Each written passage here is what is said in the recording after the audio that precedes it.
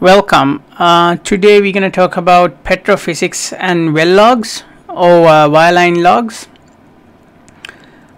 So some of you already have an idea about what are we going to talk about today, while others may have come across this video just because of learn something new. So petrophysics is pretty much the science behind producing, analyzing and using well logs. So basically petrophysics is an area of science that associated with well logs itself. So let's dive into it. So what is petrophysics? Before we talk about well logs, we need to understand some basic science and methodology behind well logs or wireline logs. Well logs are used in petrophysics, and petrophysics is a specialized area of expertise that involves studying physical and chemical properties of rocks, and these properties are directly influenced by the distribution of pores and fluids within them. You can pretty much look at petrophysics as a branch of geology, and the term petra means rocks, and physics mean nature. So petrophysics involves studying rocks. It is widely used in reservoir engineering, hydrocarbon viability studies, in other words evaluating economic value of petroleum resources, and generally associated with petroleum industry. They are vital for successful operation of petroleum wells. They can be used to either evaluate the reservoir, but also can be used for controlling safety parameters when not only when drilling for oil and gas, but also during exploration process. They are used by engineers, geologists, technicians, accountants. It's used by, they can be used by wide variety of other sub industries. So what are petrophysical properties? There are two types of parameters, primary and secondary.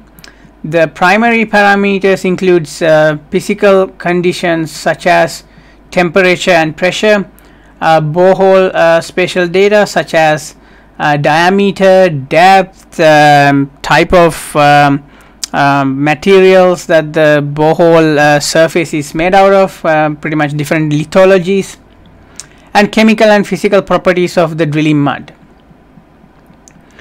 Secondary parameters include radioactivity, resistivity, neutron density, magnetic resonance, and they are usually measured parameters. So what do we do? Petrophysicists, or technically they are geologists. All petrophysicists are typically geologists. Sometimes you see engineers as well. What petrophysicists do is they use wireline well logs or well logs to analyze data, and these logs are often complemented by physical samples. You can correlate log data to increase the accuracy of information. So that's one thing, and another thing is we also use seismic data interpretation and analysis. These are derived from seismic information, and they are used for evaluating geological formations. And in addition to that, they can be used for modeling geological or engineering parameters. And as you can see, an example of a well log you can see right here. So this is a typical well log. This is what you typically get when you look at a well log. This one has like 2 tracks and multiple logs. So the primary goal of all of this analysis is to understand the physical and chemical properties of the lithology that you are working with. And it is a multidisciplinary approach.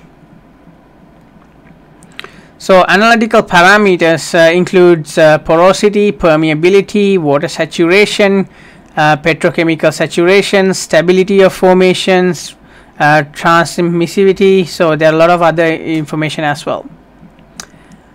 There are two types of logs, like two areas of how two methods of producing logs. One called Wireline, the other one called LWDs. So the differences would be the Wireline logs are recorded after the drilling tools are taken out of the borehole. Usually involve specialized tools that cannot be attached to the same string as the drilling one. The borehole must be stabilized before the logging information has been collected to prevent borehole collapse during logging. The other types of logs are known as LWDs. As the name suggests, the logging while drilling, the data is collected during the drilling process itself. This type of logs were available in North America for the last 30 years. Logging sensors are located right behind the drilling equipment. So if you have the well and you have your drilling tools, so that's the drilling head. So, and if this is the drilling string, logging tools are pretty much located around this area. So that would be the area, and it's basically LWD sensors are part of the bottom hole assembly, and the major advantages would be the data is collected as the well is being drilled. So in other words, the data is pretty much collected in real time.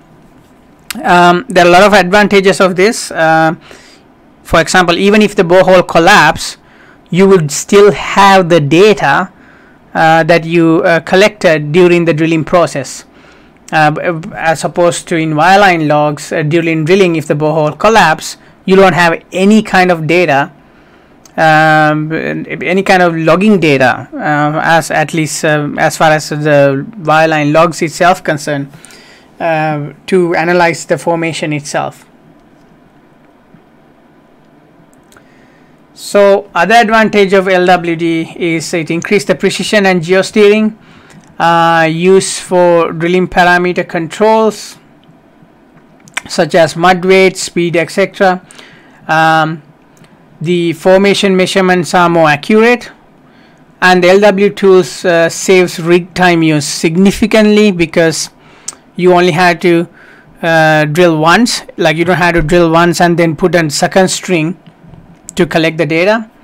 The true image of the borehole can be constructed using gamma ray, resistivity and density tools. What that means is basically, just because of the tools are sitting right behind the drilling tool itself, it can take a pretty good image of the borehole. And in an event of an incident such as a borehole collapse, the LW data, as I mentioned before, can still be used for formation evaluations. The disadvantages would be breakdown of LWT tools will result in long delays of the well completion. In other words, because we have two sets of tools, one is the drilling tools and the other one is the LWD tools. If one of those tools fails, typically you have to pull the entire string out and then fix the problem and put it back in again. So it takes, if there were to have a failure, it could result in a long delay in operations. The LWD tools has to withstand much harsher environment than the wireline tools. If the diameter of the borehole changes, the LWD tools have to be reset to fit the new borehole size before the LWD data collection continues. In other words, if the size of the borehole changes, the tools need to be resized. However, with the significant improvements in technologies and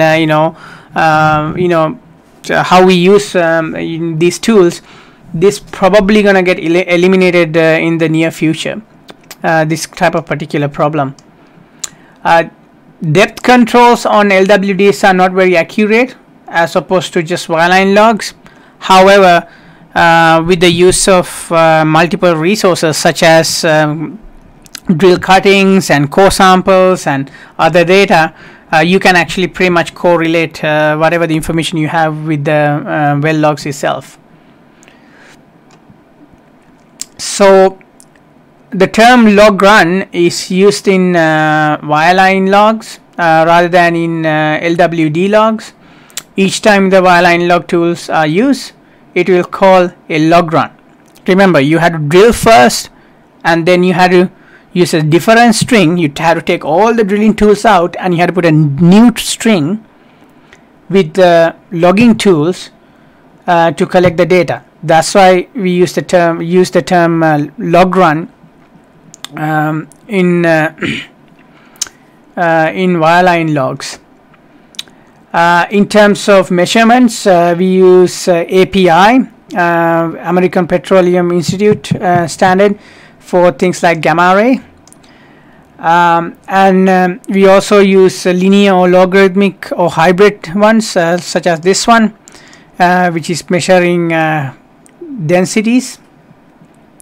And we can use multiple logs on a single track. For example, this is called a track, and this is a second track. So I had two tracks. This whole thing is a track, and this whole thing is another track. And this track have like 3 different logs. Here's a one, and here's another one, and this is another one in red. So you can have multiple logs in a single track, and you can have multiple tracks next to each other, like this one and this one, to with correlation with the depth to analyze your information. This is actually help us interpret data more accurately, but with using other sources such as core samples, we can get a pretty good idea about what's underneath the surface. And in this particular log, you can see the gamma rays going from 0 to 150 API, and this red line shows the gamma rays responding to the lithology. And you know, in this particular situation, that one of the geologists decided they're gonna have a limit right here. That's why it's colored this side. I will explain what they are in a later one of our later discussions. So this is what a typical well log pretty much look like. There are different types of logs.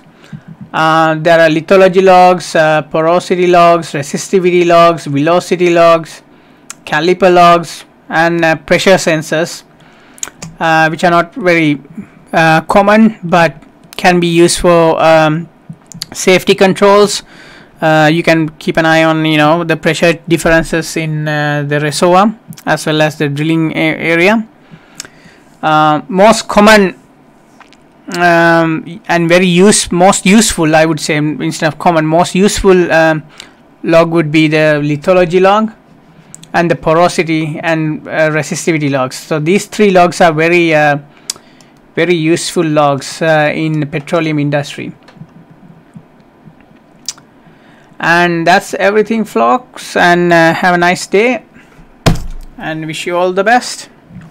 Until next time, keep dreaming science.